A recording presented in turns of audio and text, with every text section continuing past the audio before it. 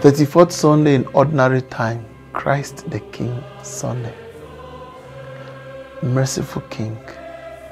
The mercy of God is mentioned so many times in the Bible, maybe around 400 times. So the Bible is full of many episodes about mercy. The mercy of God doesn't end. The gospel shows us that even at the last minute, one can still benefit from the mercy of God.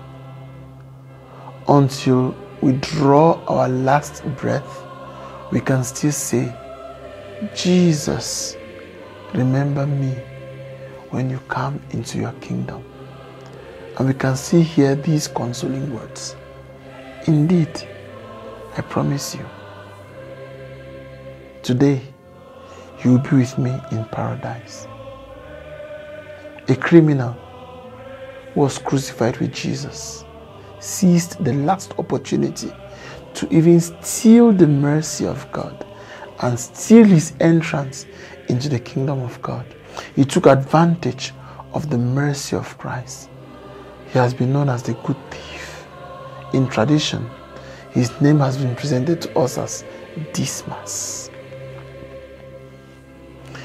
The events surrounding Christ's death displays episodes of mercy exercised by Christ the King. His mercy extended to the living, to the dying, and even to the dead.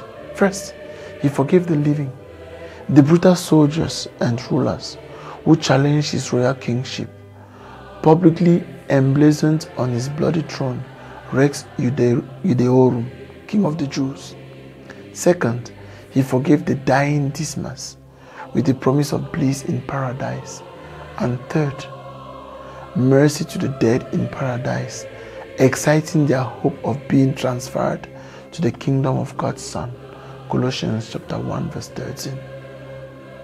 In the psalmist's words, he leads forth the prisoners with singing. Psalm 68 verse 6.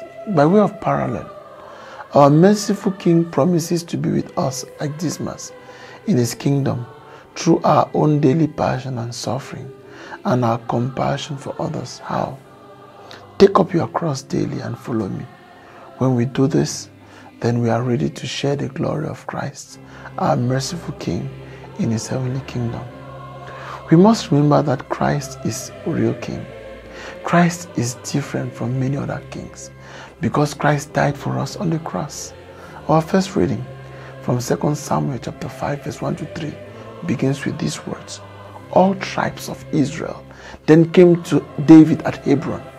You are the man who shall be prophet of my people Israel. You shall be the leader of Israel. Then they proceeded to anoint David as king. We too must accept Jesus as the king of our lives. Another aspect of the king we must learn is that of forgiveness. Jesus can be king of our lives if Jesus finds in us and in our actions some resemblance of what Jesus is and what Jesus does. We must be ready to forgive. Forgiveness warms the heart and cools the sting as well. Forgiveness is a strong and key word for us to be like Jesus. The words of the saintly Oscar Romero says it all. Jesus' kingship is not a despotic regime, but a regime of merciful love. Lord Jesus Christ, on this feast of your kingship, we pray that you may have mercy on us and have mercy on the whole world. O merciful Jesus, look towards us with mercy and grant us another chance to come to you with a humble and contrite heart. May Almighty God bless you, the Father and the Son and the Holy Spirit. Amen.